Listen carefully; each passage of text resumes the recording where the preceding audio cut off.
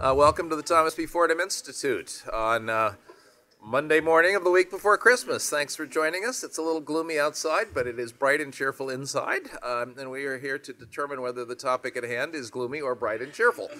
The topic at hand is whether troubled schools can be turned around at all, and/or with the infusion of federal dollars under a federal program.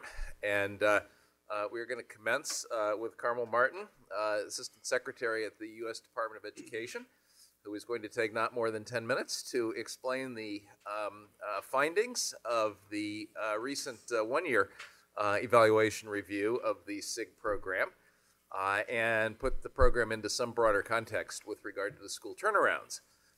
She will be followed by Andy Smarick, who is affiliated with Fordham and also with Bellwether and was the Deputy Commissioner of Education in New Jersey till recently and the author of a new book. And he's going to explain why he thinks schools can't be turned around by districts, at least districts as we know them. And then from the actual trenches, the real world will be represented by Jean-Claude Brizard, who has run the schools of Chicago and Rochester and also has a track record in New York City.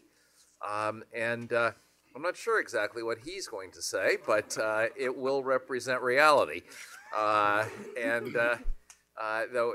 in fairness, Carmel and Andy have had their doses of reality too in this really very complicated world. Andy will show you a copy of his new book. You can go buy one online, and he'll be thrilled, and his publisher even more so. And I will also mention that sitting out on the table that everybody skipped over is a 3-year-old Fordham study called Are Bad Schools Immortal? Which found in 2010 that most bad schools seem to stay that way over time. That was the findings of our research on this topic. There's more biographical information on the handout, so I'm not going to spend time introducing the speakers. Fordham Institute, as you likely know, is an education reform and policy think tank in D.C. And on the ground in Ohio. And I'm Checker Finn, and I, at the moment, am president of the Thomas B. Fordham Institute. And without further ado, Carmel Martin, thanks for being here. Thank you. And you may stand here or stay there, whichever you prefer. I'll stay. Go right ahead. Sure.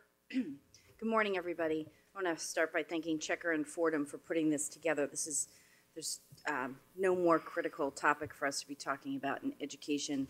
Do want to stop to say that it is a fairly gloomy day and will be a gloomy week because of the tragic events in Connecticut on Friday.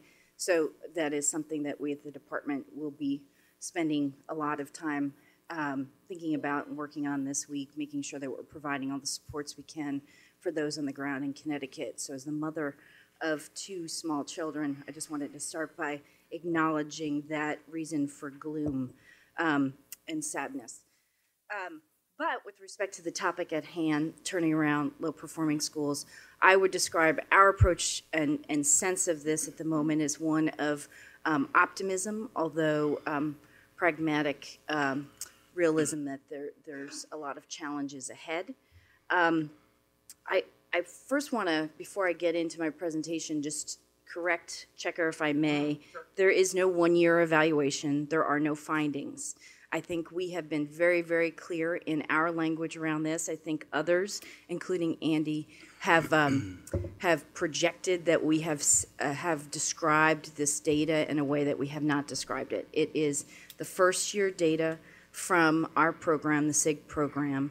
We think it was important to have transparency around that data. We draw a sense of optimism from that data, and I'll describe why in a few moments, but I just want to be very clear. We are not pretending that this is a rigorous evaluation. We are working on a rigorous evaluation, and we will have results from that, and we'll look to learn from that. In the meantime, we're looking at this data as a leading indicator, something that we're trying to look at, have a check on how things are going, to assist us in making modifications where that's possible or necessary. There's a few things that I want to cover, and I'll try to keep to the 10-minute time frame. The first is to talk a little bit about the genesis for the SIG program, which is the School Improvement Grant Program, a summary of the data that we recently released, and then talk a little bit about the evidence we have to date, which includes that data, but includes a lot of other information that supports our contention that there is reason for optimism, that districts, charter management organizations, educators can turn failing schools around. And then finally, I'll talk a little bit, give a little rebuttal to the critics' assertion that the program is a failure, although in the interest of time, may wait and let Andy make his case, and I can respond to that.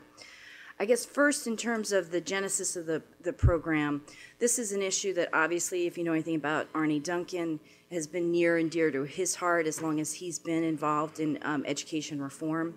His first foray into this area is to follow the model that Andy describes, which is to open a charter school that would help low-performing and disadvantaged children. As superintendent, he embraced the idea that charters had an important role to play in terms of helping to turn around failing schools, but he also spent a lot of time with the traditional school model in that context. When he got to Washington, he knew of the data that was in the Fordham report. It's post our arrival in Washington. But if you look at the Fordham paper that Checker describes, as well as a 2009 study by Tom Lovelace, there is indeed a historical trend of the lowest performing schools not getting better. That is something that the Secretary was very conscious of, the President was very conscious of. But to describe either of those two bodies of research as an analysis of turnaround efforts, I think is wrong. I think that it documented the performance of those schools, but it's not based on a national robust effort to turn them around, but rather documents what we found, what we believe to be true when we came to Washington, which is that with respect to most of these schools, all that had happened for decades was essentially tinkering at the edges. We also saw this playing out through the No Child Left Behind law.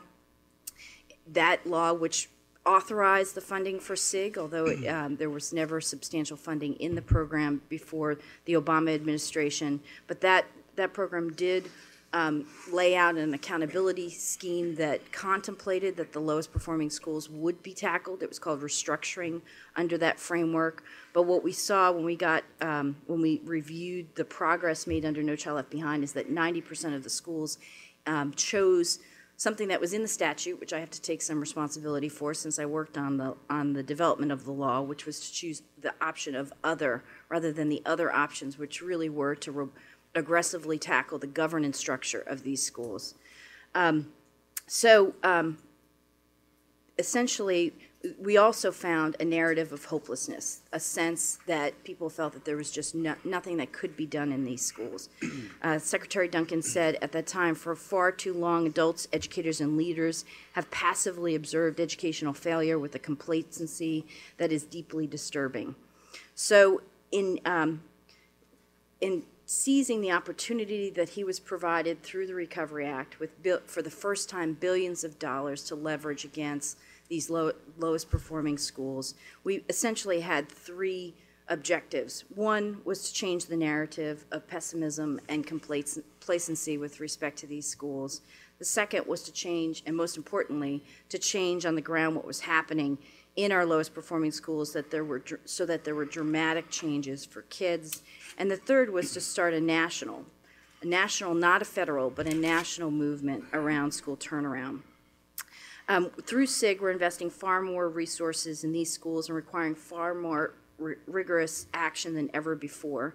So whether you consider SIG a promising program or not, to date, it is a program, instead of interventions at scale, that are without precedent. Unlike Andy, we're optimistic about what we're seeing. First, I just want to talk a little bit about the data. What the initial data tells us is that 25% of SIG-awarded schools replaced at least half of their staff, converted to charter schools, or closed down. There's a very, very small number that chose to convert to charter schools or close down, but there are a good number of these schools that have effectively shut down and restarted under one of our options with new staff. The other 75% replaced their leadership, increased learning time, implemented job-embedded professional development, and other critical reforms. 45% of the schools were high schools, which is an overrepresentation of high schools. This is a really important point because historically, under NCLB, very, very few high schools were attempted to be restructured because of the funding mechanisms under Title I. The other significant factor in terms of the makeup of these schools is that we have an overrepresentation of rural schools in the program, which is really important because many people argue that turnaround could not be done in rural schools. In terms of results, 2/3 of the schools showed gains in reading and math. Elementary schools did a little bit better at 70%, showing gains. Rural schools, again, the schools that folks claim could not be tackled in this context, have some of the greatest gains. And a third of the schools did have declines in achievement. Not shocking, given that these were the lowest performing schools in the states in which they reside.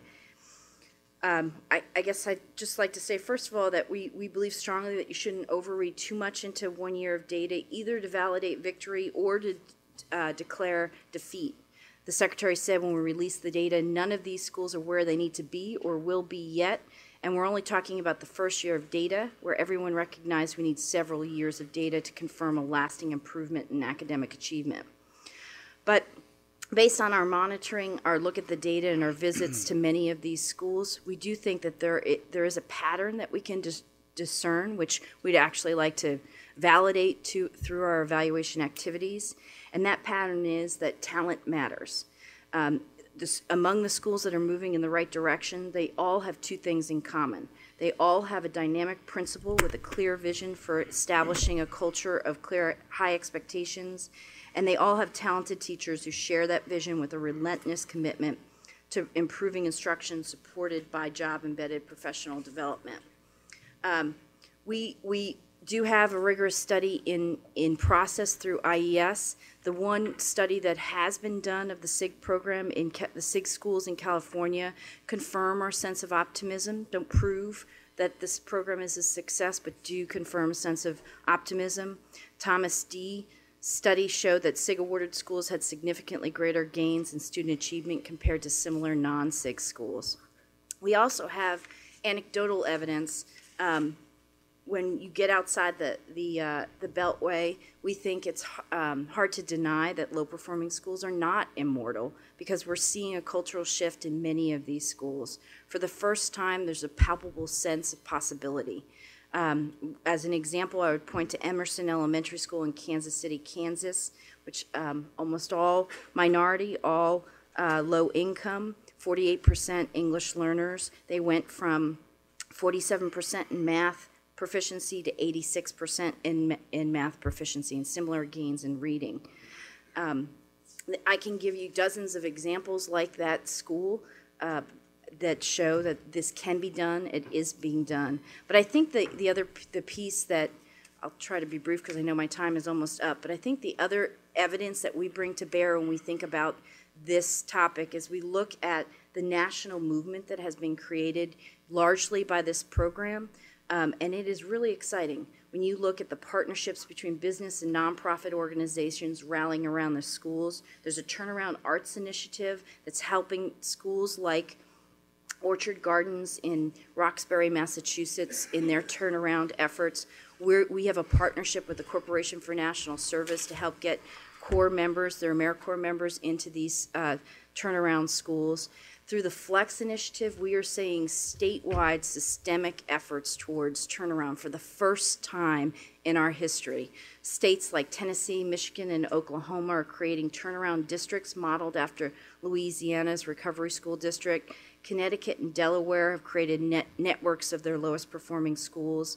The Massachusetts Democratic governor sought new power to tackle his lowest performing schools despite opposition from key stakeholder groups in his state. We see people being recruited nationally to run turnaround efforts in states.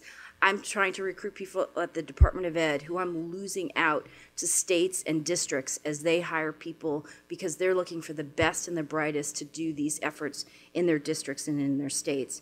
We see school districts like Houston and Denver that are borrowing from the highest performing CMOs. who, to their credit, have been trailblazers in this space to tackle schools through dramatic changes. Initial results studied by Roland Fryer show that their efforts are working. They're getting as good, if not better, results than the Harlem Children's Zone and the KIPP charter schools. So all of these are reasons for optimism. So therefore, it won't be surprising that I reject Andy's condemnation of the program. And I can talk about why I think, since Checker's here, his writings define failure up for SIG while defining failure down for other schools. That's a Patrick Moynihan construct that maybe only Checker and I can get at the moment. But in rebuttal to Andy's presentation, I can describe it a little bit further. I just want to close by saying we agree with Andy that there is tremendous opportunity provided by high-performing charter schools. This administration has clearly shown support for charter schools. We've increased the budget for our charter, particularly our high-performing charter management organization competition. We use the power of Race to the Top to incent states to eliminate obstacles to charters. Our SIG policy includes as one of its options takeover by a high-performing CMO. But what we reject is that it is a silver bullet to school turnaround, or frankly a silver bullet to school reform. It's not a practical proposal to say that we should abandon our public schools and instead just seed growth of charters. I would also say that we have to have humility in looking at the success of charters. Some of the high-performing charters are trailblazers. They are schools that we should seek to replicate both in a public and charter context. But if you look at data on charter schools, including the Credo study, which Andy claims was a grand slam for charters, it doesn't look tremendously different than the same type of data we're seeing coming out of some of the district turnaround efforts. It's also not practical. In rural districts, it's not really an option. So I say all that not to say that we don't agree that we should use charters as an option in this space when we can, and that we should learn from high-performing charters and replicate that. That is exactly what they're doing in Houston and Denver. We spent about 2 hours with the superintendents from Houston and Denver on Friday morning with Arnie, and it is just, they have a really great story to tell, and again, gives us a great sense of optimism when we're looking at what they're doing. We need to learn from what's happening and make adjustments. But I just hope we don't continue this old narrative that this is an impossible task and we should give up. It concerns me that we see extremes from the left and the right converging on this concept that we have to give up on our public school system. When we entered into this debate, we did get a lot of pushback from the left that until we eradicated poverty, it was impossible to turn around these schools. Now we're getting pushback from the right that we should just give up on the public system and pivot to growth of charters. There's some real hard things we need to do. We do need to tackle staffing rules that make it difficult for district leadership to bring in the best talent, and we have to tackle the impacts of poverty. But the folks with the most success are doing both, and I think their efforts are diminished by policy wonks like me condemning them to failure based on one year of data. We owe them a commitment to use the data to make modifications. We owe them a commitment to learn from success and failure. But we think there is good reasons to have real hope and a sense of opportunity that educators can make a meaningful difference in low-performing schools. As my boss said, we have to approach this work with a real humility coupled with a tremendous sense of urgency. We aren't declaring victory, but we will not accept defeat. Thank you. Thanks, Carmel.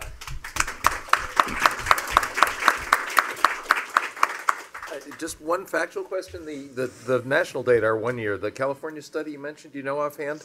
Is that more than 1 year? It is, yeah. It is, okay.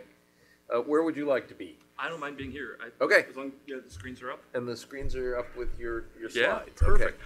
Okay. Andy Smarick.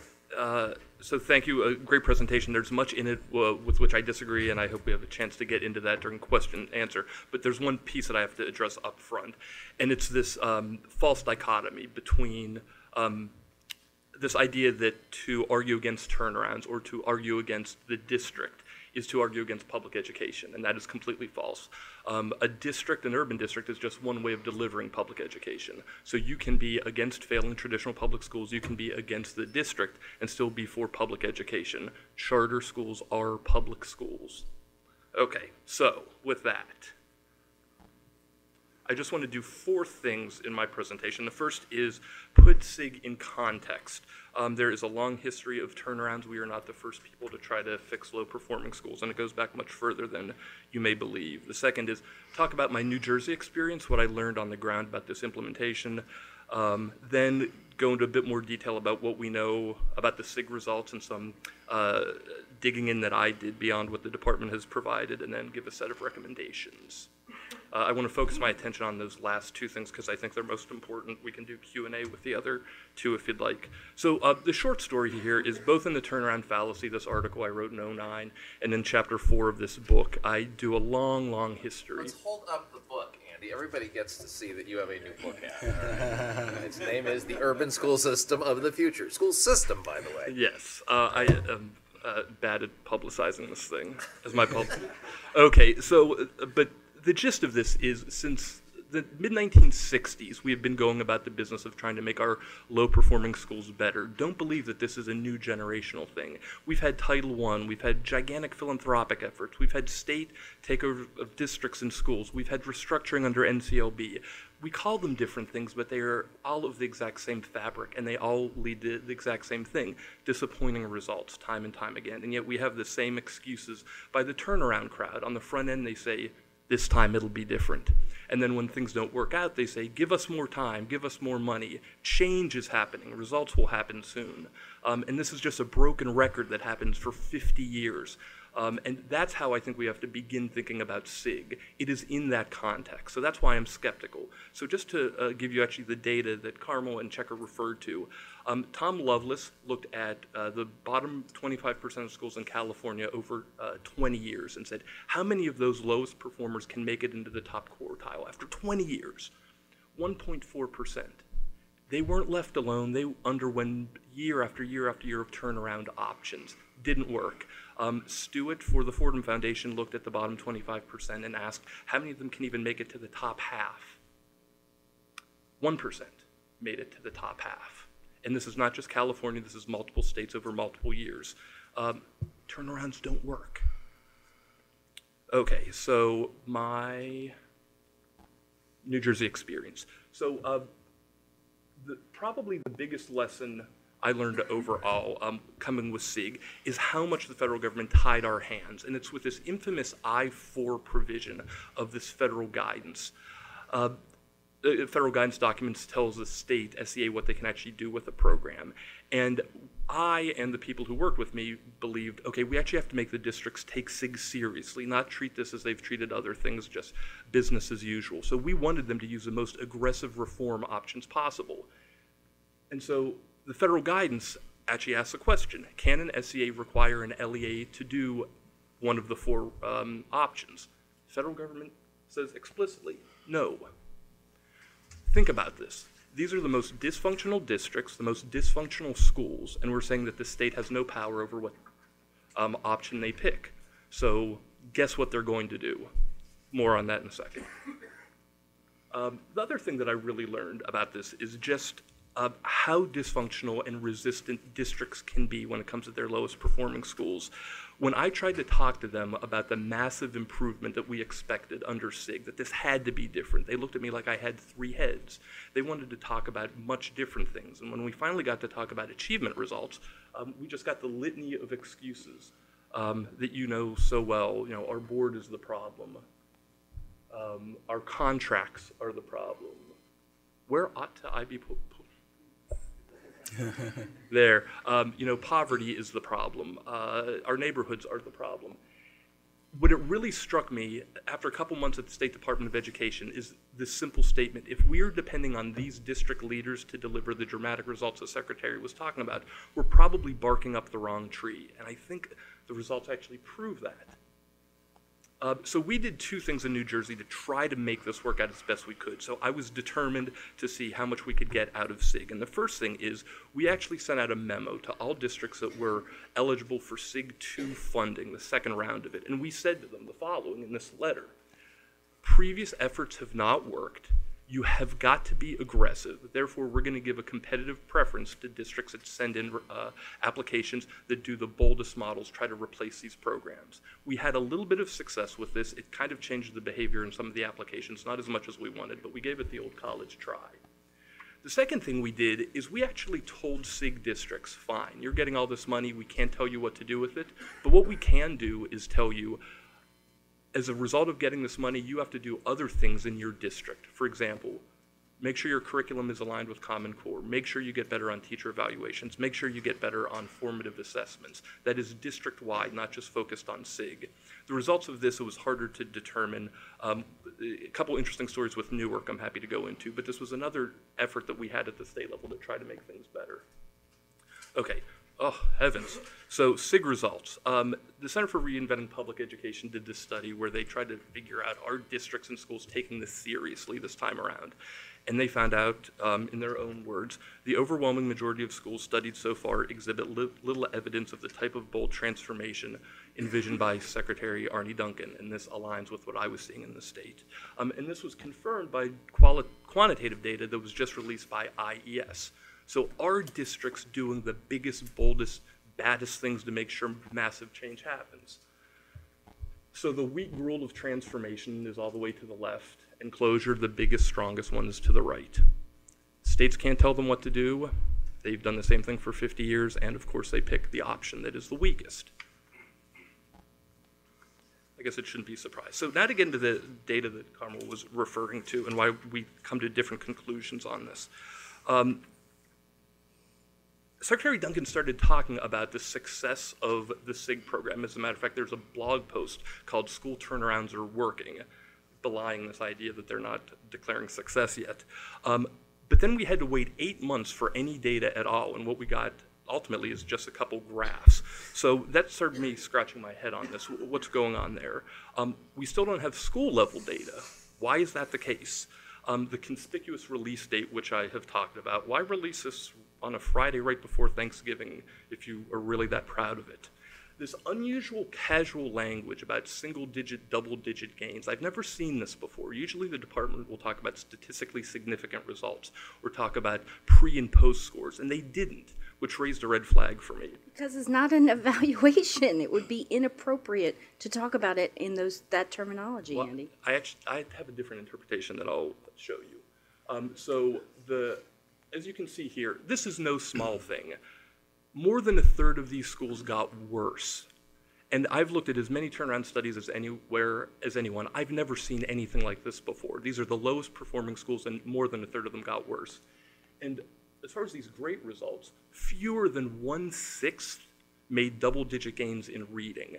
That means 5/6 didn't, after millions and millions and millions of dollars. That says something. So I did some digging of my own, and I think this is instructive. So I said, what does this actually mean on the ground? And I know New Jersey school system data, so I dug up this data from 09-10. These are all SIG schools in Camden. These are their school scores pre-SIG. Heartbreaking. I mean, 10, 12, 15% proficiency pre-SIG. Now remember, we're talking about dramatic change under SIG. This is post-SIG. I mean, virtually no change at all. So if you're the department and you're trying to spin this as well as possible, how do you do so? You see the school at the far left and far right actually were the ones who made a little bit of progress. Well, you call 0.8% a single-digit gain. You call 11.7 double-digit. And you say the ones that went backwards didn't make much gain at all. And this is in the framework of what the department would look like. So just bear me with just 1 second here. Take a look at this school fourth from the right. Imagine that had done a little bit better. Instead of going backwards, it had made a little bit of an increase.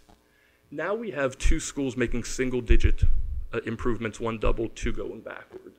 And this is what it would look like in the department's framework. Almost identical to what the SIG national results are. The point that I'm trying to make to you is that Camden looks a whole lot like the SIG results.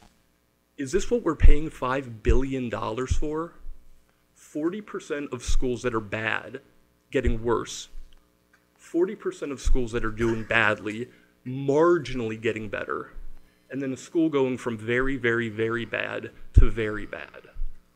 Not very encouraging. That's why, in the context of 50 years worth of turnarounds, I'm not so hopeful.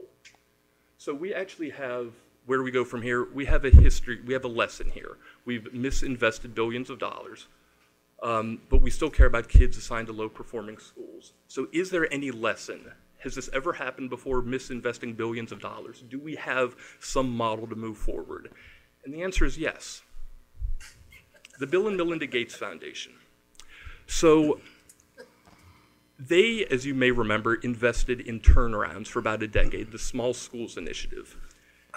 And it didn't work. And so let me make sure I get the language here correct. And so after 9 years, in the 2009 annual letter that the foundation put out, they said, we've given $2 billion to this initiative, give schools extra money, hope they get better, hope they would become more effective. But what we realized is that they did not improve student achievement in any significant way. Few of the schools that we funded, however, actually did something amazing. Almost all of these schools are charter schools. Here's the kicker. We had less success trying to change an existing school than helping to create a new one. Bill Gates and his foundation learned from the failure of turnarounds, even though they had spent $2 billion and they invested in what works, starting new schools, expanding and replicating high-performing ones. So my recommendation is we got to start Plan B-ing ASAP rather than losing $5 billion. And that means trying as much as we can to divert SIG funds into this new school strategy, which I hope is the department's strategy for the next 4 years. Close failing schools, open new schools with the DNA of success in the charter sector, replicate and expand high performers. And here's a roadmap for doing it. It's my self-publicity there. Thank you. Okay, Andy, thank you. Jean-Claude, do you want to stay there? Stand up. Oh, I'll stay here. Okay, go for it. But from the real world. Good morning. I think it's all real. Let me just preface by saying that I have tremendous respect for Arnie Duncan. He had my job for a bit longer than I had in Chicago. It's better managing politics, I guess, of Chicago than I was. And I think he gets it. He's done this work. He has seen it on the ground. He understands the difficulties in the politics of how to do school turnaround. So tremendous respect and gratification for the work he's doing right now in Washington. Let me start by first talking a bit about my own personal experience as a principal. About 12, 13 years ago, as the principal of a school called George Westinghouse High School in Brooklyn, New York, where I received, some of you may remember the CSRD grants back about 12 years ago. They gave me $300,000 over 3 years to turn around a school that was bottom 2% perhaps in the state of New York. $100,000 a year was not a lot of money, was just enough to provide some professional development and to hire what they call in those days a model developer. And we had Expeditionary Learning Outward Bound. It was their first foray into urban education from Dubuque, Iowa. And they've learned a lot from us as a school in Brooklyn, mostly boys, vocational high school. And their model now is so much stronger, I think, because of it. Wasn't much money, but what it did was force us to really look at the best use of time, people, and money. Look at how we're going to use existing funds and existing structures to make things happen. We had some gains, some good things happened in that school. Unfortunately, it's still struggling today as a school in New York City, nearly a decade later. One thing happened, though, throughout the transformation or the restructuring. We had a change in leadership at our district. We had these sort of regional offices in New York City. And the second person that we had did not understand our work and became a huge impediment to what we had to do. And hopefully you'll see that thread sort of flow through my presentation. We basically had to find ways to create a buffer between ourselves and this individual, this leader. In fact, we actually went down to central office looking at this new charter thing that people were talking about to see how we can create our own organization to get away from one person, not the staff of the district, but for one individual who basically became a huge issue for us in the work we were trying to do. So let's take a look at perhaps what Carmel was talking about, what Andy was talking about, and in some ways over the last 10, 20 years, why this is such a mixed performance across the country. Let's agree on a few fundamentals. First of all, that schools fail over time. No school turn around one day and just fails. It fails over time, and for a number of reasons. District capacities and policies. I've seen large high schools in New York City and in Rochester, New York, have 50, 60% of their population being special education, kids who are struggling. Part-1 study that we did when I was head of high schools for New York found that size alone was not the cause of failure for schools, but concentration of very, very needy kids in one place was a recipe for disaster. And when you combine the two, schools in New York City had a 1 in 2 chance of failing. So district policies or placement policies or enrollment policies very often create the kinds of failure situation you see in schools across our country. In Rochester, my predecessor used it as a strategy. Concentrate ELLs, English language learners, in one school and flood the place with services, you're going to get results. And what happened, of course, is that the school tanked and failed. And when you had a leader and teachers who were overwhelmed by that situation, they could not make it happen. Second, human capital issues, and I think Carmel alluded to this, are a huge impediment for success.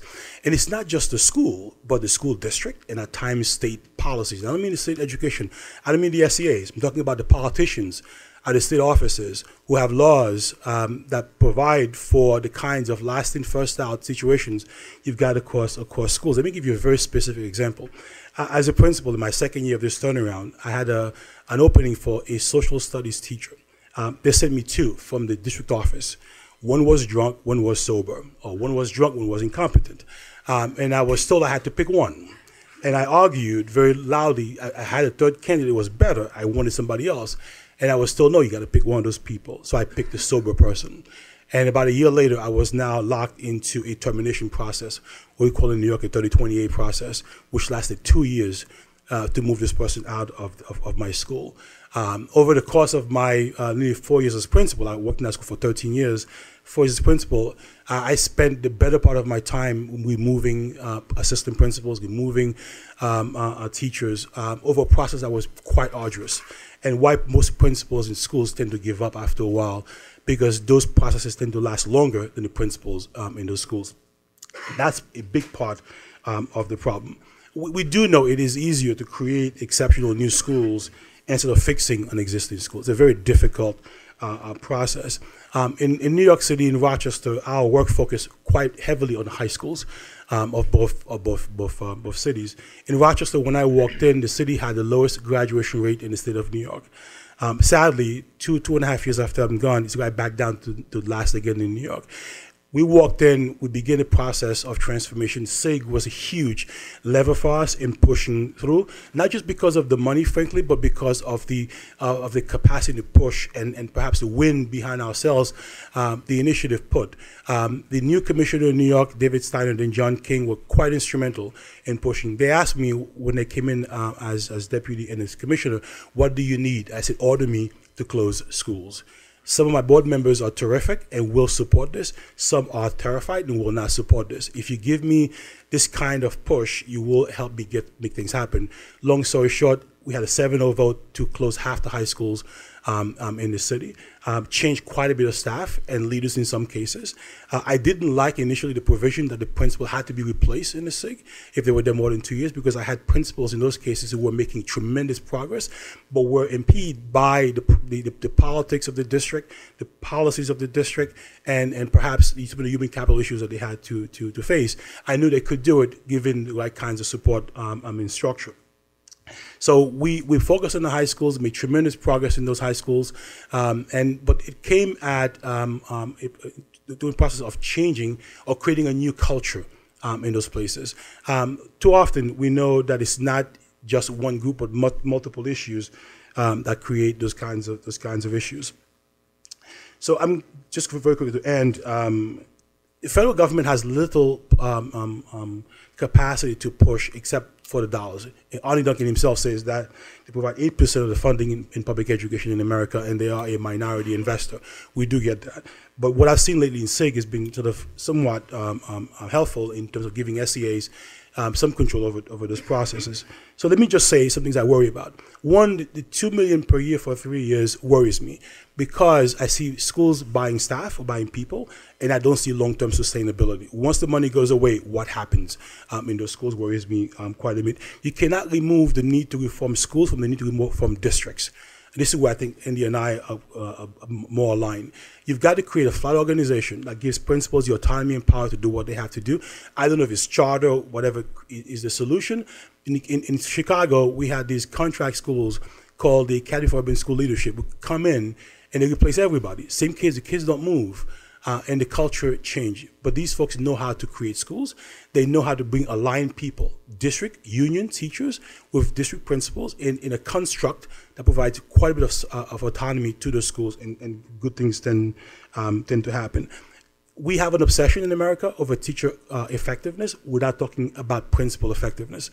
The fact is that this protagonist, if you give that person the power to create a constellation of great teachers, you're going to get good things to happen. We don't have a strong bench when it comes to our principals across the country. It worries me. Too many folks are using the transformation model, which I think is the get out of jail free card. But I'm watching to see that SEA is now getting much more belligerent about pushing for systemic change. But often they'll tell you you've got to do X, but within the context of a CBA, a contractual agreement often impedes what needs to happen without the capacity to implement really good teacher support systems or evaluation systems. So what I'm saying very simply is that complex problems require comprehensive solutions. You can't just look at a school and say turn around. You've got to look at the entire system, the entire fabric, and turn the entire thing around. Otherwise, you're not going to get what you're looking for. Last thing I'll say is that Westinghouse High School had all the goals of the current SIG. The issues that we had was that we were trying to reform ourselves in the context of a district that didn't understand, didn't get it, and with people who were putting barriers all along the way for us to be successful. To change the whole thing, you've got to change the school, you've got to change the entire fabric, not just one institution. Thank you.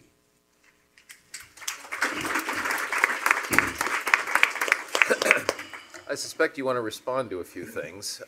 Before that, I need to get one thing a little bit clear. Of these four models of school change in the SIG program, pretty sure I heard Andy say that the state had no authority to specify one. And I think I just heard you say that states are getting more aggressive in determining which one should be used.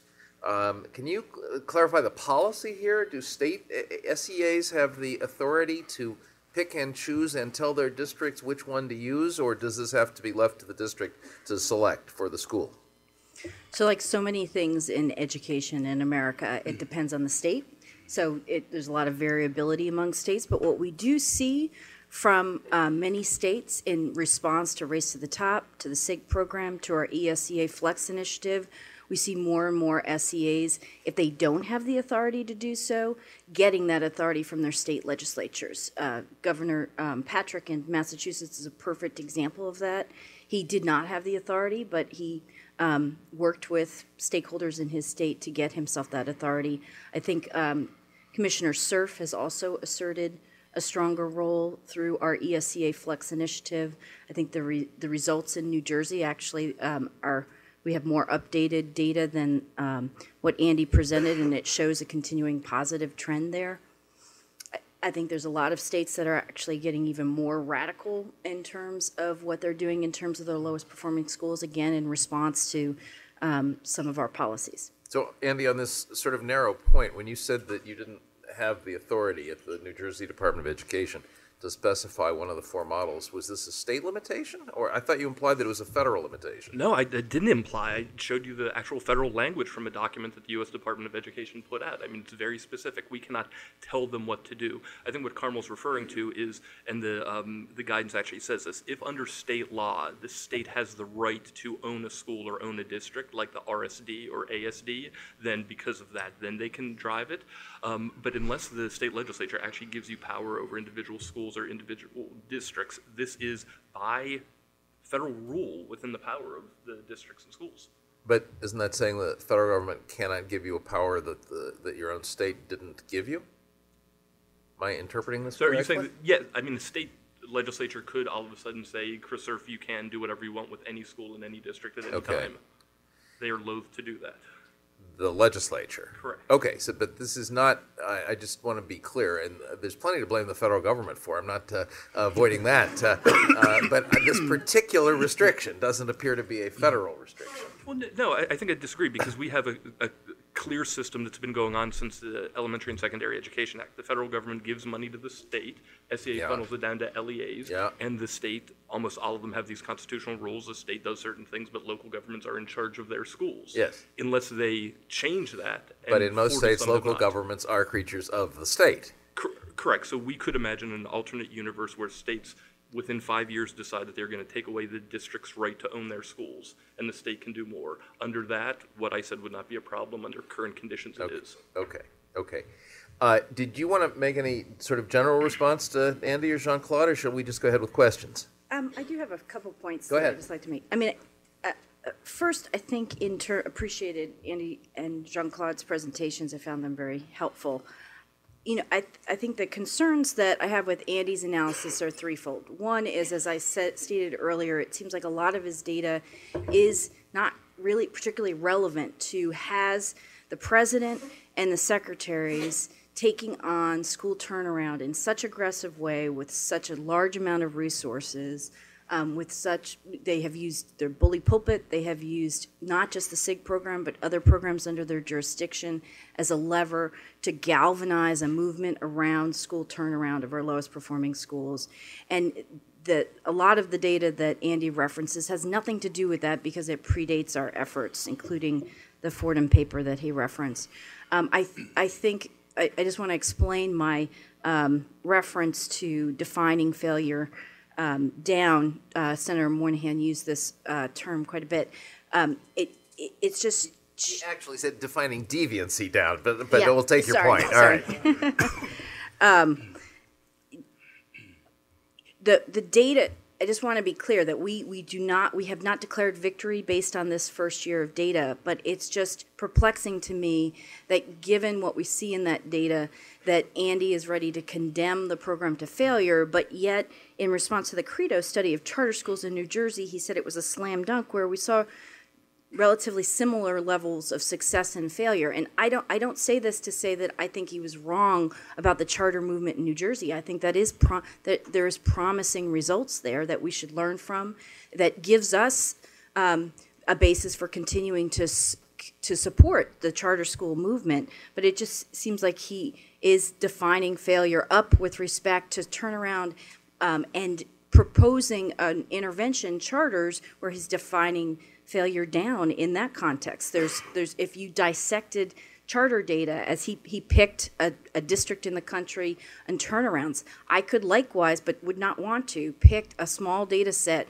related to charter schools and incomparably pick it apart. It doesn't mean we shouldn't delve into these data and see what lessons we can learn from it, but I'm just disturbed at his willingness to take 1 year of data, which he knows is not valid for an evaluation of the program, and condemn the program based on it. And I guess the third point that disturbs me about his analysis is his failure to look at the national picture on this. In New Jersey, it sounds like you were stymied in your efforts based on state players and state law. So, but I guess I would urge you to look at other states that are taking this on as a statewide systemic initiative, and districts like Houston and Denver that are taking this on as a district systemic initiative, and see how we can learn from them. I do think we believe that in terms of which model to choose or what interventions to put in place. We do believe that they have to be robust. I think it's a valid point to ask whether the transformation model is sufficiently robust, but from where we sit, we think the jury is still out. We see transformation schools that are doing great things for kids. I think Jean-Claude's comments about is sustainability is a real issue. I think we agree with that. I also agree with Jean-Claude that we need to make district-level reforms and not just put this on the back of these individual schools. I just don't believe that the district-wide reform we need is simply to turn them over to charter management organizations or charters in all instances. But we do believe that we need to focus at district and state level reforms, which is something we've done through other levers like ESEA Flex. Are you using a double standard, Andy, for comparing charter evaluations with federal SIG data? No. So the Credo research was, I believe, 5 years worth of data, not 1 year's worth of data. And it showed that Newark wasn't making a little bit of progress. It showed that kids there, I think in math, were learning a full year more in math than per year than a student who went to a traditional public school. And this is part of the fabric of the Credo set of studies in New Orleans and in New York City and in a couple other places that show when chartering is done right, you can get extraordinary results. So again, context. If chartering is done right, previous studies show great things happen. The Newark study comes out, shows the same thing. I say, wow, we're leading to something. 50 years worth of study shows that turnarounds don't work. New data is coming out showing we're spending $5 billion. More than a third of schools are getting worse. The ones that are getting better by this much. And they're saying that, well, listen, this is the first time we've put money into this. No, Annenberg put tons of money into this. Gates put tons of money into this. States have put tons of money into this. There is nothing new under the sun. We are not the first ones to go about this business. And if you want to show humility, I think the humility is this is part of a long-term history, and these results aren't different from what we've seen in the past. They flow in the exact same direction. Well, allow me to say that you're picking cities that suit your argument, and Carmel is picking cities that suit her argument. She cited Denver and Houston several times. You cited Newark this time. We've got a lot of schools in this country and a lot of cities, and I want to go to the two big issues I want to get the two big things that worry me off my chest and get you to respond, all of you, please. The first goes to the theory of action that the district that allowed these schools to get crummy in the first place is the right agent to change them. Why do we believe that? And the other is anything sustainable in American public education? Jean-Claude alluded to the backward slippage of Rochester, for example, after he left there. There's any number of examples of cities where, when Tom Boasberg leaves Denver someday, are the gains that Carmel's been describing there going to be sustained? But for that matter, can a charter school's gains be sustained when the founder leaves and the charter school's 5-member governing board, 3 of whom are related to the founder by blood, replaces the founding principal with somebody else? Is this sustainable? Is anything good sustainable? Especially if it has had to be wrenched from something bad in the first place. So having gotten those two large concerns, is the district theory of action plausible, and is anything sustainable? I'd love you all three to speak to these things because they worry me quite a lot. Start if you like. Sure. So I think it's a really good question about whether the district is the right change agent. I think that it's hard to say from Washington whether a particular district is the right entity to engage and turn around.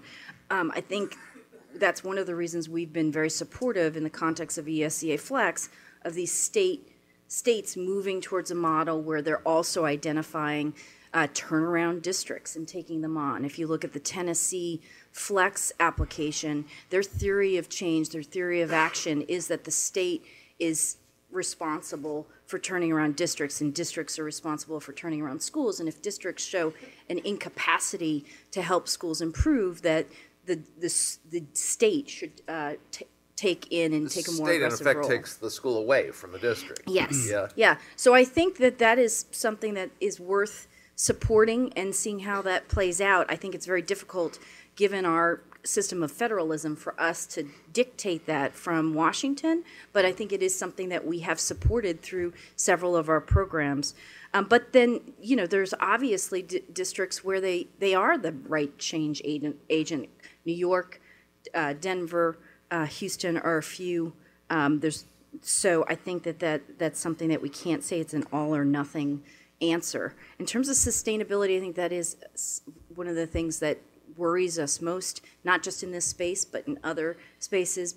I think it's what has driven the Secretary to focus on systemic changes that will create a foundation for reforms to take hold and continue. Things like having a common set of high college and career-ready standards, having a human capital system that's an effective human capital system. I think one of the reasons we don't see sustainability in education reform in America to date is because we have been too focused on silver bullet type interventions instead of saying we need to build a system upon which success can be built and retained as the people change. But I do think one of the greatest threats to the turnaround effort, but also to education reform in general, is this idea of a churn in the education system, whether it's at the state superintendent level, the district superintendent level, or the teacher workforce.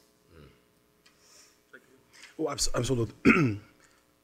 First of all, for your first question, I really believe that the district can be the agent, but not without great support from the SEA, from the state agency, in making this happen. It's when you look at Denver, for instance, as well. Great things have happened in Denver. You've had two leaders, I think, in succession who've done terrific work, but within a political context that was changing in Colorado. So without that wouldn't have happened in Denver.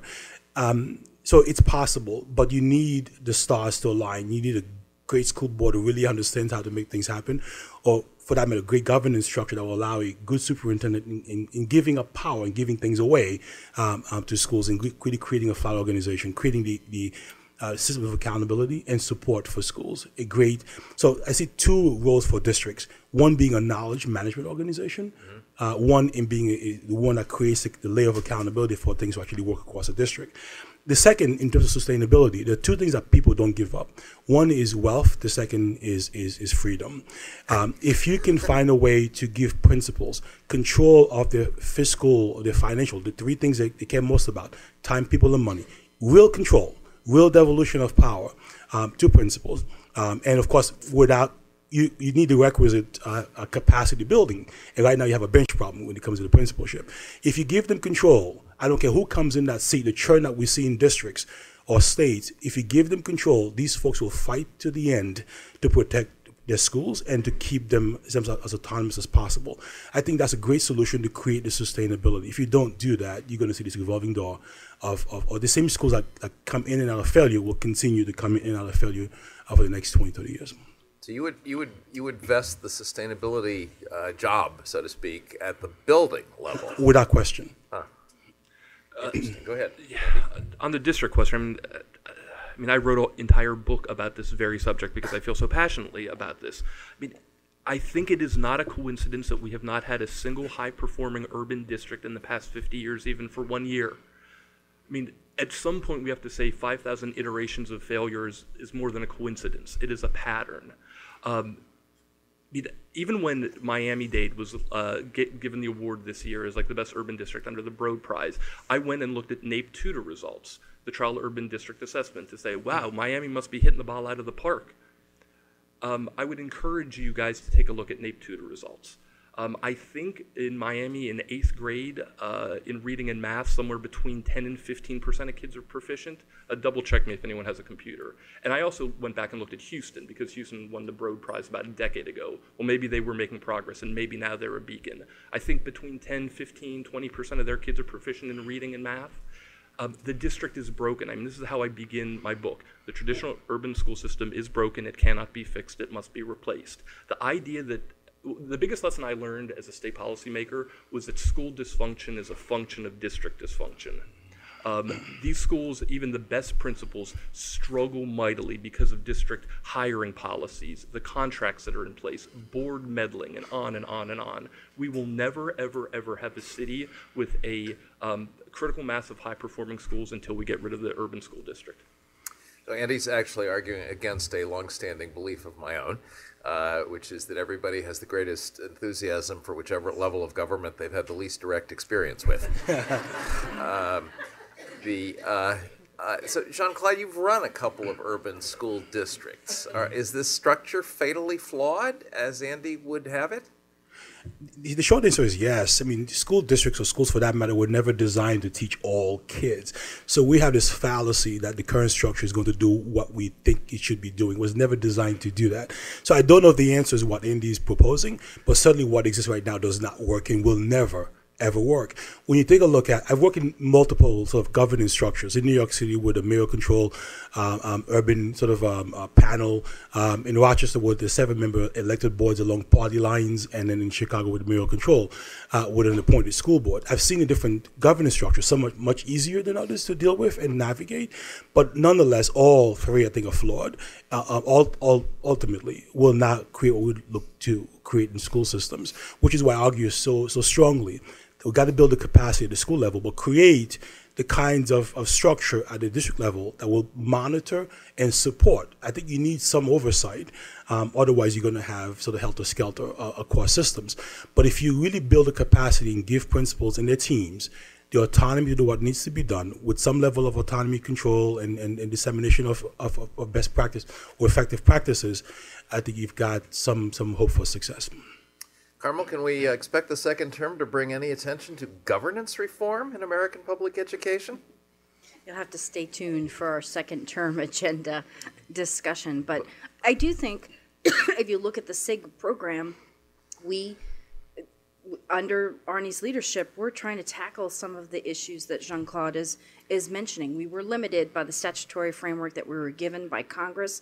But, I think the reason Andy's wrong in saying we just put money into it and did nothing different, that is just categorically untrue. We did a lot of things different, including saying to states and districts, if you want this funding stream, you have to tackle things like every single model requires them to give greater autonomy to the new school or the reconceived school around time, people, and money, exactly what you all have been saying. So I think there's no disagreement that I would argue the district level is not greater than other levels of the education system. At the state level, at the district level, at the school level, there's flaws in our current system that don't empower people and provide them with the systemic supports they need to succeed.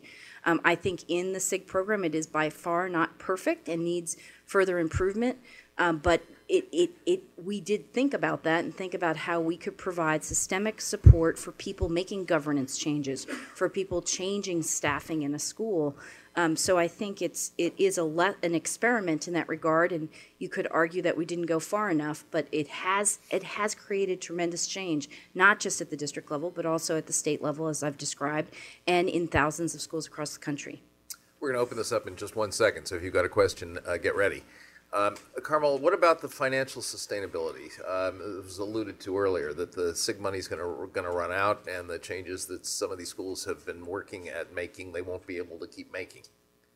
Yeah, I think that's a really critical issue that we need to address. We are fighting for additional resources for these schools through the budget process. Mm-hmm. We also are looking to free up funding at the district level to support these schools through our ESEA Flex initiative. We think helping a school that's showing success continue on the pathway to success is a better use of that school's funding than private tutoring that has not demonstrated to work. So I think that we are looking for ways to help districts tackle that very important issue. We will need long-term, we are the minority investor in this space writ large, so we do need states and districts to partner with us in these efforts. I.e., you'd also like them to bring some of their own money to the table for this? Yes. Okay. I believe we've got at least one mic in the room to go around. Two. Okay. So who has a a question. Yes, we'll start with you. Bring her a mic and identify yourself and make sure that it resembles a question. Okay. Got it. I'm Allison Klein from Education Week, and my question is for Carmel. Carmel, as you know, the Senate ESEA renewal bill that was approved, like, I guess almost a year ago now, included some new models for SIG, and also through an amendment would allow states to create their own models and submit them to the department for approval. And I was wondering if that's something that the department supports and something that you might consider doing through a regulation process or support through appropriation, something like that. You're talking about models other than the 4 that are in the current program, which, let me just remind you, are turnaround, replace the principal and at least half the staff, restart, reopen the school under the management of a charter operator or somebody else, school closure, close it and send the kids elsewhere, or what is called transformation. And in spite of the word, is the least invasive of these treatments. Replace the principal, introduce significant instructional reforms, et cetera, but doesn't say replace anybody else other than the principal. So we have let folks in Congress know that we're open to talking about additional models. Our challenge back when people talk about adding models is, what model would you like to do that you don't have the flexibility to do under the transformation model? Transformation model was designed to tackle the situation that in some places, particularly in rural areas, there are no CMOs. Shutting down the school is not practical because it's the only game in town. When people assert that we need more models, our response is, well, tell us what that would look like and why you can't do it under the current construct. And to date, we don't feel like people have come up with a good answer to that question.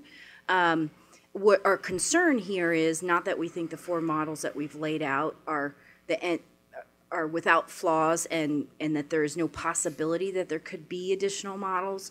But what we're worried about is what we saw prior to the SIG program under NCLB, where there was a very touchy-feely other, where essentially nothing happened. It was tinkering around the edges. Our models are trying to get at core, what research tells us are core issues that need to be tackled in these schools, that you need a leader who's not just a good leader, but a great leader who can tackle this very difficult situation.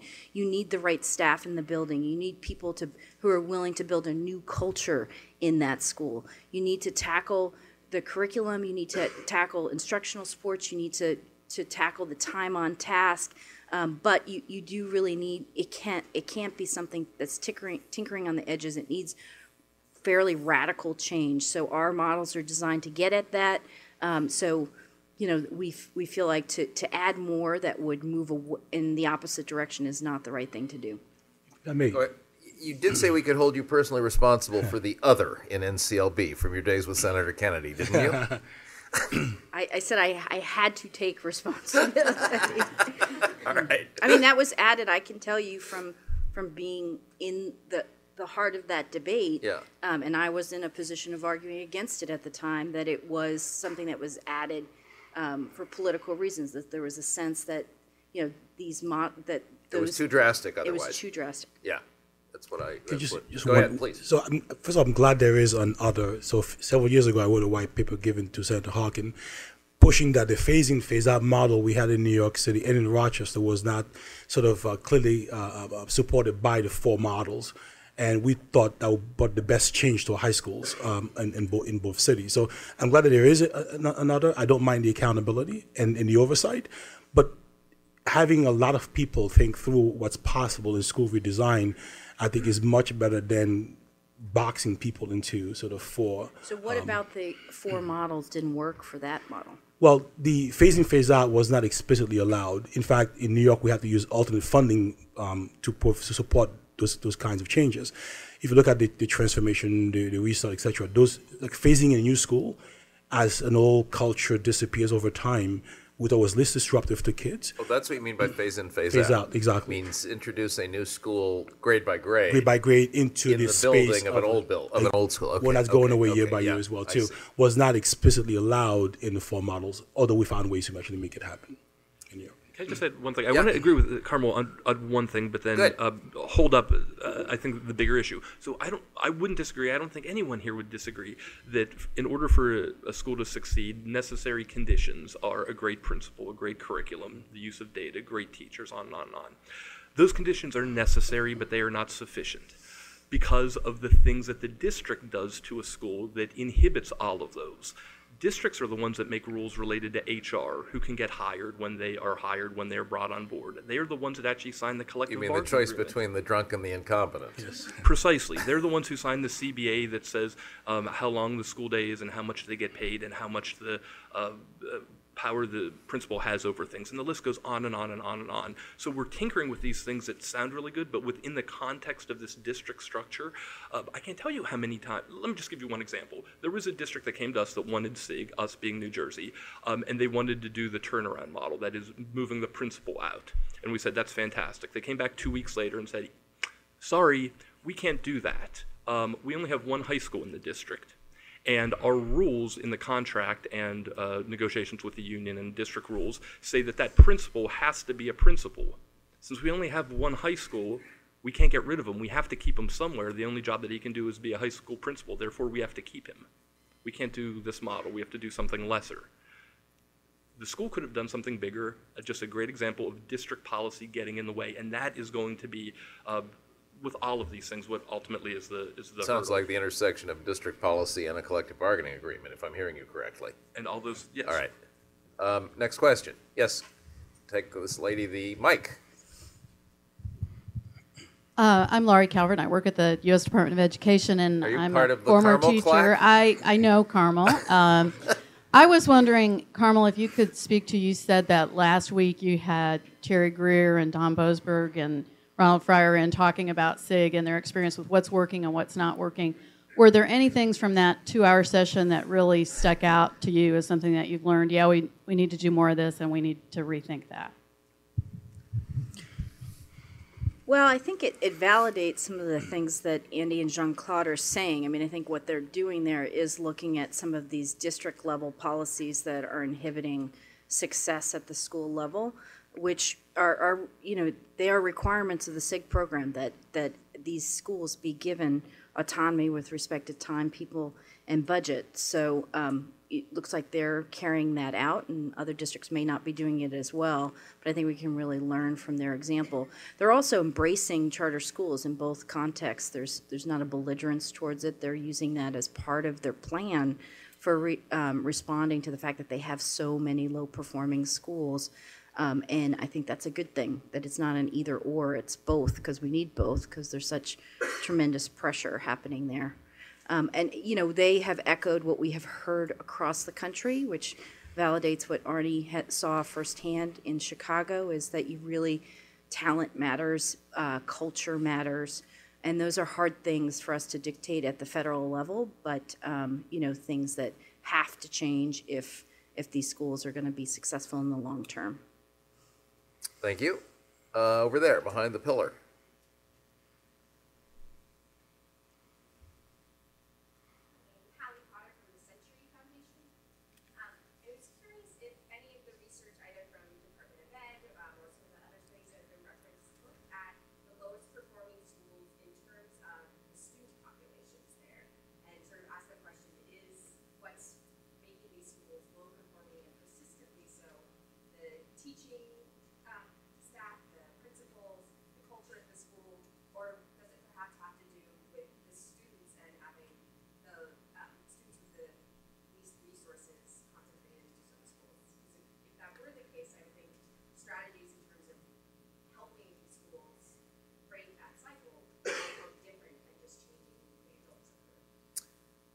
Carmel, you addressed a little bit of that when you talked about the flack you originally got. You described it from the left with regard to ending poverty before you could fix the schools.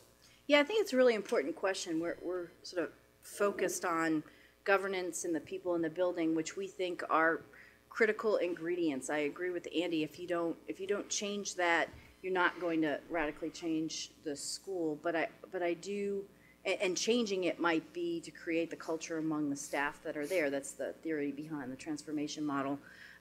But all all of our turnaround strategies also incorporate this idea that there would be additional resources for the school to tackle things like wraparound supports for students, extending learning time. We do see that the schools that extend learning time provide more time on task, but also provide more time for enrichment for these students, can make a huge difference. So I do think that those are sets of issues that you have to tackle in the turnaround context. But again, it's not a reason that we can't do better. We have seen where there are high, very high populations, almost 100% of populations of high poverty students with good leadership, strong supports, high quality teachers, highly effective teachers, that those students can be successful. So we just need to be careful not to write off the school because of the population that's being served. Jean-Claude? Just want to add to that. So yes. So the answer is yes to everything you've said. It goes back to my push that in many of these failing schools, you'll find a high concentration of kids who are very needy, where the school is everything to those children. There's no support at all outside the school structure. But you will also find in many cities, I can talk from my personal experience, that the teachers who are not the greatest tend to gravitate to those places. So you get a critical mass of ineffective people, principals who don't know how to select teachers, who don't know how to develop them, where people are coming in basically to hide and to wait out their retirement. So you have this confluence of issues all coming together all at once, and then you may have a great leader come in, and that person now is fighting the CBA, fighting the district to begin to change people. In one instance, one person I had, a guidance counselor, 60 grievances in a year. I spent my time living at central office defending the termination. By the time I was done, over 3 years, this person retired a few months before I finished and was gone. Because it took that long to remove someone who was tenured. So what I'm saying very simply is that it's not just the school or the kids, it's district, it's state laws that get in the way. So it's massive, and which is why I say complex issues require comprehensive solutions. Let me just say, in each of the three sectors, you are going to find high-performing, high-poverty schools. And I actually do this in multiple cities in my book, in chapters 3, 6, and 9, I think, showing that in every single one of these cities, you are going to find high-performing traditional public schools that are serving 80, 90% kids in poverty. Same thing with charters, same thing with private schools. They are too few, but they exist, so it belies this argument that, until we solve poverty, we're not going to be able to solve school performance. There are great schools that are doing it every day. We just don't have enough of them. And incidentally, one of the interesting things about his book is that he debunks the notion that all charters are successful or that all private schools are successful. Correct. No panaceas here. He's got plenty of data on all three sectors, both on the upside and on the downside. I was going to add a brief Fordham commercial, but it speaks to a problem area that nobody's mentioned, which is the kids who aren't there in the school, the turnover issue. The Ohio branch of Fordham has just brought out a stunningly complicated and elaborate set of data on student mobility in Ohio, from school to school and district to district. And a lot of the troubled schools are struggling with immense rates of student mobility in the course of a year, and vastly more so over the course of a couple of years. This is obviously hard to turn around a school when you're measuring it by student performance if the students aren't staying put in your school. You can have a wonderful intervention, but the kids aren't there long enough for it to actually have much effect. So check out our website if you're interested in the Ohio. We think the Ohio study ought to be a model for a kind of mobility study that other places ought to also do, get these data for themselves. This is right down to the building level for every public school in Ohio and charter. Bring the mic up here. Susan Sclafani raised her hand. Subtly, but unmistakably. And she has experience in Houston as well as at the U.S. Department of Education. Yes. And based on that, I agree that the district can either be a force for good or a debilitating factor in the success of schools. And certainly the devolution of power is something Jean-Claude mentioned that's essential to schools that are able to use that power well and put all your support against the ones who can't do it themselves. But I have another question for all three of you, which is, we have a tsunami coming when the new Common Core assessments come out and show that every school is failing, and the school improvement grants are not going to be enough to try and get there. So how do you work on the issue of real evidence of learning versus graduation rates that can be doctored through the computerized course catch-up programs that don't teach students anything other than hitting keys repeatedly, and easy skills-based tests that are currently in our states that people are using as evidence against real evidence of deep learning that's going to be required in the next round. And what do you do about teachers who are totally unprepared to teach at the level, have never themselves learned at the level that you're now going to ask them to teach at? I suspect we're going to have many more sessions on the challenges of Common Core implementation around the country over the next 3, 4, 5 years. And I doubt we will do justice to that topic here today. I think it is clearly true, as you just said, Susan, that an enormously larger number of schools than we've ever seen before are going to look to be in need of improvement as a consequence of higher standards and new assessments. And what to do about them is a fair question. An area where I know the feds have to tread delicately with this state-based initiative, but I'd welcome everybody's at least quick reflections on this challenge. Let me just start by saying, Common Core, bravo, bravo. I really feel it's going to, if it's done well, will be a transformative sort of piece for our school systems. To give you one nugget of challenge, in Chicago, we pushed through a fuller school day, longer school day initiative. Frankly, we're benchmarking to the rest of the country, not really adding that much more time. But at the same time, I had parents who were fighting very hard against more time in school. One group in the very far south side, middle-class community, mostly Caucasian community, my office arguing against more time. And when I pushed a piece of paper to them and showed them their data, they were 80 to 85% proficiency. And I said, once we move to Park and Common Core, you're going to drop to 28%. Do you need more time? I mean, you saw a bit of reflection, but they went right back to fighting against more time. So there is a changing or perhaps a push to change the perception that every school is doing well. But at the same time, you're going to see sort of relative performances. Some will drop to 28, some will drop to 2. And you're still going to see people sort of fall back to what they think is good. So I think we have to keep talking about what high quality means and what we're benchmarking to, and to change people's perception about what is and what is not working across our schools, whether it be middle class or very poor or high performing or very low performing. So it's a conversation piece for our schools over the next, I guess, few years. I guess what I would say is that it is far easier to say Common Core implementation than to do Common Core implementation. And I think a lot of policymakers got ahead of ourselves on this. And states are really accustomed to doing new standards alignments. This is something they go through all the time when it comes to various subjects.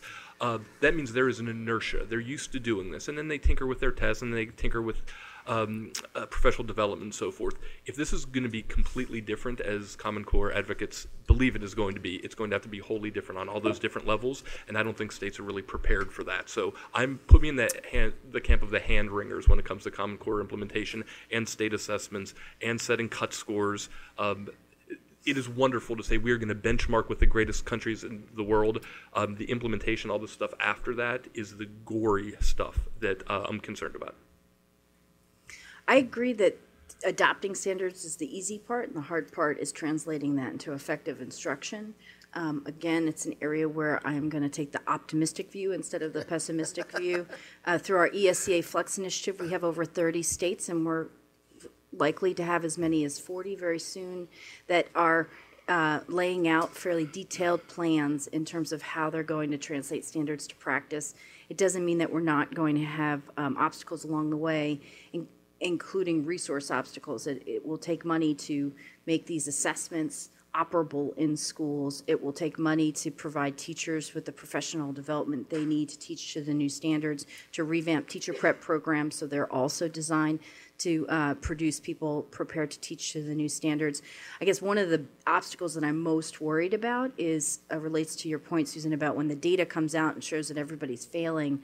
I think it will require a tremendous amount of political courage to say, yes, we are failing, but at least now we know the truth, and now we need to do the hard work of getting better. So I think that that's something that the Secretary talks about a lot, and he's hopeful that he can help in that regard by giving political leaders the cover to adopt the higher standards and take the blows from the lower results. But he's also just really optimistic because he sees state leadership and district leadership across the country where folks seem willing and ready to do this as well. He's also learned to his through his pains that backing the Common Core too strongly can backfire in some places, just politically, where in states where it's already controversial. But it's a sticky situation to be in. In any case, your Flex initiatives can only deal with the federal share, right? I mean, this is the ESEA Flex deals with ESEA dollars, right? Well, it asks the state to develop a plan for how they're going to translate standards to practice, and they can and are using state and district resources to do that, not just ESEA dollars. Okay, so they're leveraging some of their own money Yes. in this way as well. Yeah. Okay, I think we have time for one more. Back row. Hi, I'm Jeremy Ayers from the Center for American Progress. I just wanted to point out, and I do have a question, is that it's an interesting thing that no one discussed very much, is that the department, the new administration made a shift in the money going from the state to the district no longer being formula but being competitive. And Andy, you alluded to this, right? When you all sort of finally got serious or got more serious about the competitive process, to use that to reward the districts that wanted to make the changes you wanted. We did a piece where we found some states did that. Some states like Vermont just wanted to give it to everyone, sort of from that old mindset of we want to get the money to everyone. So my question is, can we use the competitive process to drive some of this change that we're talking about? And do we also have to be then more realistic that we're not going to get widespread change? We're going to sort of focus it on those places that are willing to make change. So does that make sense? Yeah, I think we start with Carmel. I mean, the ups and downs of the competitive process.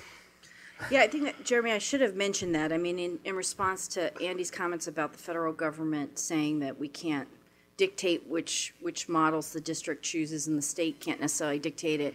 The reason that we chose to make that pivot from formula to competitive is to try to provide a lever for states to pick the districts that were willing to tackle collective bargaining agreements if that was the obstacle to change, tackle district policies, tackle district leadership if that was the problem to change that needed changing. So that was definitely our intent in moving towards the competitive process. We think there's been mixed results, as you've mentioned, in terms of states taking advantage of that lever, but I think we see a tremendous amount of positive movement in that result. And again, it's just the reason that I think it's just wrong to use 38 years of data that didn't have that kind of momentum of a national movement with dollars behind it, with new levers at the state and district level to create real change, to condemn the program. We might need to condemn it in a few years after we see the data, but we think that there's lots of reasons why this is different, and it's different not just because we changed SIG to a competitive program, but because we supported SIG with other programs and policies to help give state and district leaders room to do the right thing in this space. Okay, competitive grants. So I think Arne Duncan is already, even just in his first term, going to go down as the most important, influential U.S. Secretary of Education for a lot of reasons. Mostly because, though, of the competitive grant movement. I think it's brilliant, and it has led to lots of good stuff, but there are limits to it. We're starting to see some of that, I think, with Race to the Top District that we can talk about later on, but especially with this, there was a limitation to it. So, yes, we have the right to do competitive grants to districts with SIG, when I was at the state, but if all of the districts apply to do the transformation model, what are you really competing over? You're choosing among a bunch of not so great options. The other thing is a lot of these districts don't have the capacity to do the things that they claim they're going to do. They have these great plans, and then we realize, but hey, you had to return $100 million in federal funds last year because you couldn't keep your books straight. Do you really think you can turn around 7 schools using this new model? And the last thing I guess I'll say about this is, I'll just leave it there. Some districts, I assume, are too brain dead or leaderless to even apply in a competitive grant situation. So that's what I was going to say. The truth of the matter is big urban districts have a whole lot of staff and a whole lot of people they can put towards writing grants. Just because you get a great grant application from a big district, that means they may have raised private money or had staff working on it. And a small district might not have any staff, and they might have the ability to do this. And that's something that we always wrestled with, and it's hard to put your finger on. I don't know, the U.S. Department of Education proved last week that a large urban district that raises private money and hires expert grant writers doesn't always get the grant, as when Cleveland did not get its district Race to the Top grant, though they had done all those things. Jean-Claude? Sure. So let me just say that most of my colleagues disagree with what I'm going to say. That I like the competitive grant push. It forces districts to be much more comprehensive, coherent in terms of the application. And at the same time, if they don't get the money and they're still interested in doing reform, it forces people to look internally to see what they have available to them to do what needs to be done. So a lot of what we do doesn't always require dollars to make it happen. It's number one. Number two, when you go back to sustainability, the money should be used as a catalyst to get things to happen. Too often it does not happen. You sort of lean and use it as a crutch to continue or perpetuate what you need to make happen. So I'm going to argue again that competition is great. It forces us to rethink and to be much more agile in what we do. And second, it forces those who don't get the money to look internally to make things happen. And the last thing I'll say is that I also welcome the push toward providing districts with the push to apply directly without going to the SEA. Very often we have much more capacity than the state education division to make that happen. We made this argument to Arnie Duncan about a year ago that when you look at New York, Chicago, and LA, we have more kids than most states in America. So three of us can be much more agile and innovative than the SEAs can be. So I welcome the push to allow districts to apply and the competition as well. So this is as good a panel as we've had in a long time here, and it's going to be on the website within 24 hours. So please encourage your friends and colleagues to watch it for themselves when convenient. And in the meantime, why don't you join me in thanking this trio?